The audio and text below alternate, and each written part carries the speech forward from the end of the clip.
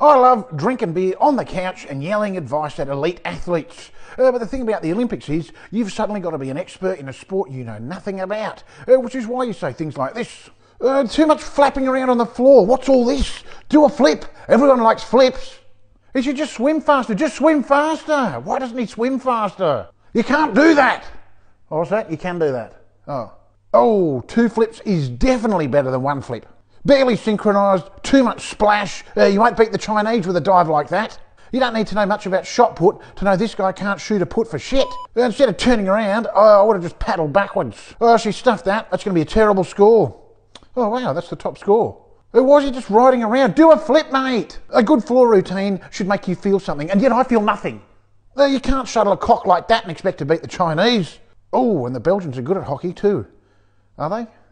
Oh, the judges don't like it when you fall over. Wasn't he just karate chop him in the balls? You know what this guy needs? A bigger paddle and a smaller boat.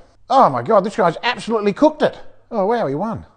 Well, you can't ping a pong like that and expect to beat the Chinese. So if Mark Taylor can fake his way through it, so can you.